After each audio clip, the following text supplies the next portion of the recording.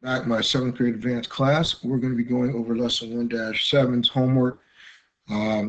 Let's begin. I'm going to do the odd one since it starts with number 7. It says, complete each table to find the value of non-zero number of a non-zero number raised to the power of 0. So let's check this out. First of all, we know that if we took 4 to the 4th power, it would give us 254. We know this because if we go to our calculator here and we put in 4, and then we put in this symbol here, which is putting a power to another power, and put it to the 4th power, we get 256. Now we have 4 to the 3rd power. Now another way we could do it, just remember that 4 times 4 is 16, and 16 times 4 is 64. So I can just write in 64 here. And then we have 4 to the 2nd power, which is 4 times 4. That's going to be 16. And then we have 4 to the 1st power. And anything to the 1st power is itself 4. So what happens when we have 4 to the 0 power? Do we get 0? Remember, this is not 4 times 0. Anything to the 0 power is 1. Okay? It's 1. Anything to the 0 power is 1. All right? I'll let you work out number 8 here, and it's time for me to go to number 9. Given that negative 3.2 to the 0 power, okay, simplify the given expression. Well, if I said that anything to the 0 power is 1, I would say the simplest form of this expression is 1. Okay? B, it says write 2 expressions equivalent to the given expression. Okay, explain why the 3 expressions are equivalent. So now they want me to write 2 equivalent expressions, right? 2 equivalent expressions, equivalent to the given expressions there, all right? So, and then write the 3 expressions, or explain why they are equivalent. Well, since we know that any number raised to the 0 power is 1, we could say 5 to the 0 power. Or we could even go with negative 8 to the 0 power, right? Both of these are 1 because anything to the 0 power is 1, all right? I explain why the 3 expressions are equivalent. Well, I think I just said it. Any number raised to the 0 power is 1. All right, and I'm going to shrink these letters a little bit because I didn't know it was writing that huge. But we just do this and this. Okay, I guess we're going to have to do it the hard way. There we go. So now we have our answer for that one. 10 is yours to do. I'll do number 11. Compare the values using, let's see, greater than, less than, or equal. All right, so is 3 to the negative 2 power greater than, less than, or equal to 1? Well, we know 3 to the negative 2 power, as we learned in our last lesson, is going to be 1 over 3 to the 2nd power. And this is really equivalent to 3 times 3, so that would be 1 to the 9th power. Or excuse me, 1 over 9. 1 over 9. And now we're trying to see, is 1 over 9 greater than, less than, or equal to 1? Well, of course, 1/9 of something is less than 1. So this is going to be less than 1. Okay? And now it's time to go to number 13. You'll do number 14. Rewrite each expression using a positive exponent. Okay? That means this has to be positive and not negative. Remember, whenever we have a negative number here, okay, we're saying that it's going to go on the bottom of our fraction. Okay? So this would be 1 over 9 to the 4th power. And we'll see that? Now we turn it positive. This negative means it goes in the denominator area. Okay? Let's cruise on down here to number 15. Says given y, or 9 times y to the 0 powers. Simplify the expression if y is 3. So they're saying if this is 9 times 3 to the 0 power. Now remember, PEMDAS says, please excuse my dear Aunt Sally, I have to do parentheses and exponents before multiplication. So before I can multiply 9 and 3, I have to use this exponent here. Remember, anything to the 0 power is 1. So this is equivalent to 9 times 1. And that means we're going to get 9. Okay. Let's see. Will the value of the given expression vary depending on y? So in other words, if y was a different number, would it matter? No, because let's just say that we said that y was 7. And this would be 9 to the 7 to the 0 power. And this would still be 7 to the 0 power, which would be 1. And we'd still have 9 times 1, which would equal 9. So will the value of the given expression vary? No. And when it asks why, I would have to type because any number, let's see, raised to the 0 power is 1. All right. Let's move on from here. I got number 17 to do. Evaluate each pair of expressions. I'm going to evaluate these. I got -3 to the -8th power. Wow. Okay, so remember what this really is. Because this is a -8, right, we're going to be taking this and turning it into, or evaluating each of these pairs, excuse me. So what is this first one going to be? Well, the first one is taking -3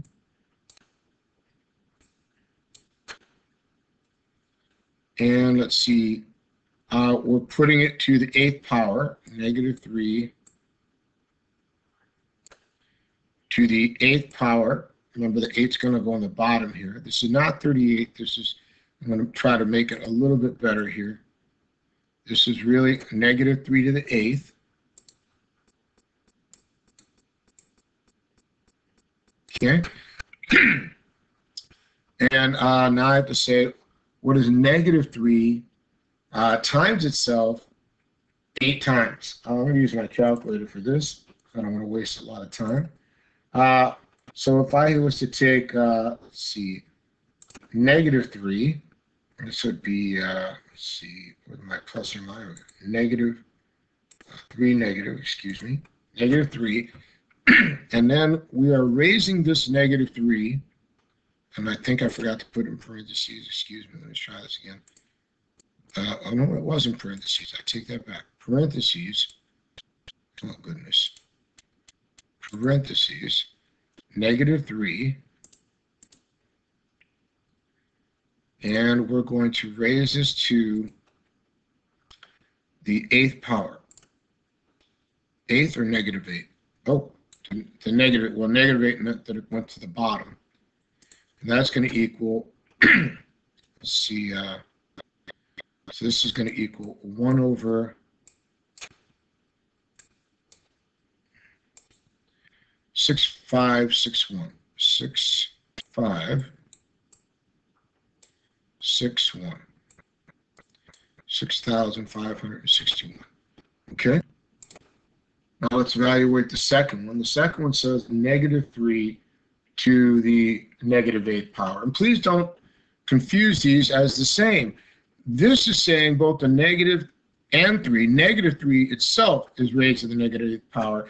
This is saying 3 is multiplied to the -8th power, and it's a negative over here.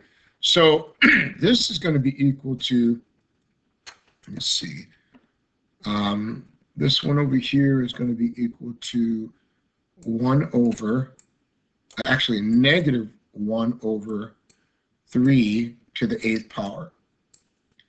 And notice how this makes it a little different. I made that 3 a little small again. Now this time when I have 3 to the 8th power, I'm still going to get 6,561. Excuse me. But my negative sign's in front of this answer. Okay? So in this second part, this is going to be negative 1 over 6,561. All right, so in the first one, the negative 3, that was an integer, right? A negative number. And because it's multiplied to itself by an even number of times, it's going to become positive. But over here, the negative sign stays in front of the whole thing. So even though my answer was going to be positive, the negative symbol makes the whole answer negative. All right, let's go ahead and work B now, B. And B says negative 3 to the negative 9th power. Now this is going to be different because we have an odd number here. This first one is going to be 1 over negative 3 to the 9th power. Okay, that's going to be equal to, well, let's get that calculator out again. We'll put in parentheses, negative 3. Didn't do the parentheses. Let me clear that. Parentheses. Oh, yes, it did. Try this again. Parentheses, negative 3. And we're raising it to the negative 9 power. Okay, so 9, negative 9 power.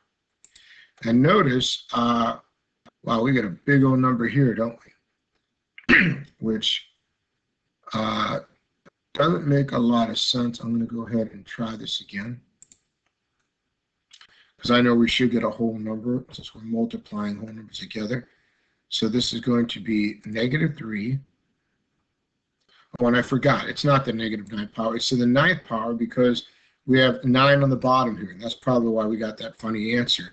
I tried to put the negative 9 power, but remember, we turned it into a fraction, so it's a positive 9 now. So let's try that now. 3 to the negative 3, we're closing our parentheses, and then we're raising this to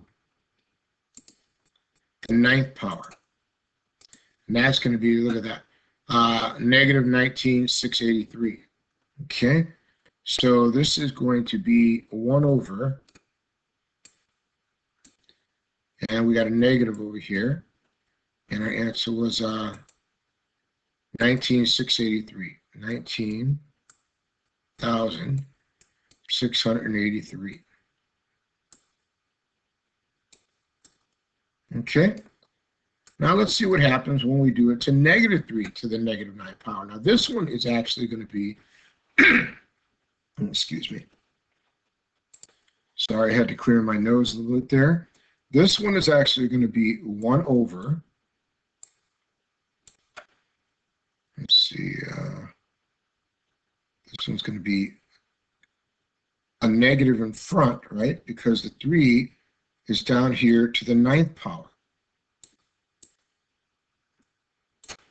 And now I know this one's going to be equal to 1 over 19,683.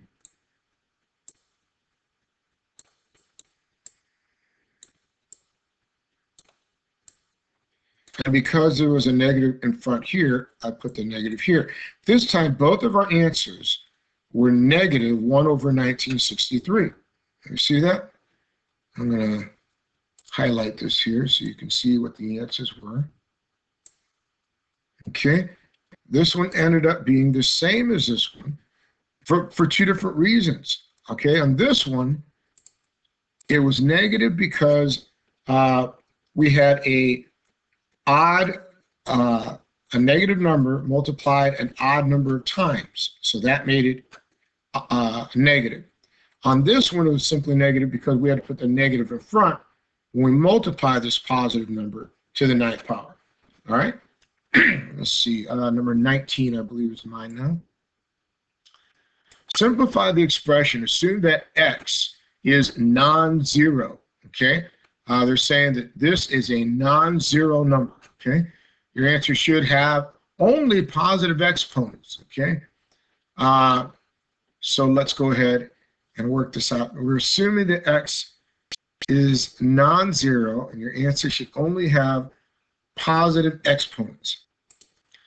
And when we do this, remember, we're taking the all the positive numbers, putting it as my numerator. So this is going to be x over 6. And taking all my negative exponents and putting it in the denominator section. So this is x to the 10th. We remember that we always shift the numbers to the greater numbers. So 10 is bigger than 6, so we're going to move this down here, but we have to turn it to the opposite number. So this is going to be equal to, well, let's just pretend we got x times x times x times x times x times x. And we see that's 1, 2, 3, 4, 5, 6 x's being multiplied to each other, right? Now over here we got 10 of them, so we're going to have 1, 2, 3, 4, 5, 6, 7, 8, 9, 10. Now remember the rule, any number over itself, you can divide it away because it equals 1. So that means this one will be crossed out, this one will be crossed out, this will be crossed out, this one will be crossed out. This is, all these are equaling the same number over themselves, which are equaling 1. So I got 1 times 1, right? All these are 1 now. 1 times itself 6 times is going to be still equal to 1. Does everyone understand why we get 1 on top now? And now we have x times itself 4 times left on the bottom, because these are all 1, and 1 multiplied to itself is itself, right? So x times itself 4 times would be x to the 4th power. The other way you could have done it is to simply say that this is also equal to,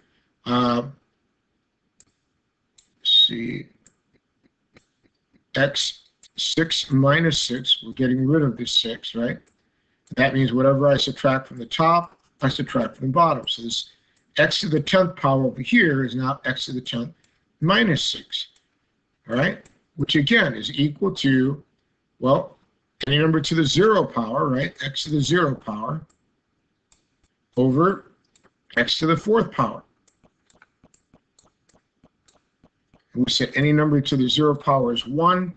So once again, we get 1 over x to the 4th, which is exactly what we had when we did it using the x's over here, right? Either way, I'm going to get the same answer.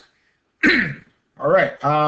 Well, number 20 is yours, so I'm done with homework for tonight, which means you got to get started and finishing up on yours. I will see you in class where we will grade this, and until next time, I'm going to leave you with a code word. Here's our code word for today. The code word today is going to be, let's see, I'm going to go with, here we go. I went to this place to get checked on, and it is Center for Sight. So put on your paper Center and Sight, Center Sight, and that is your code word. You will earn a treat from me for watching the video. All right, guys? Now I'm going to erase it just in case anybody's fast forwarding it. Only the people that watch the video will catch it. All right, and I wish you all a good night, and I'll see you in class.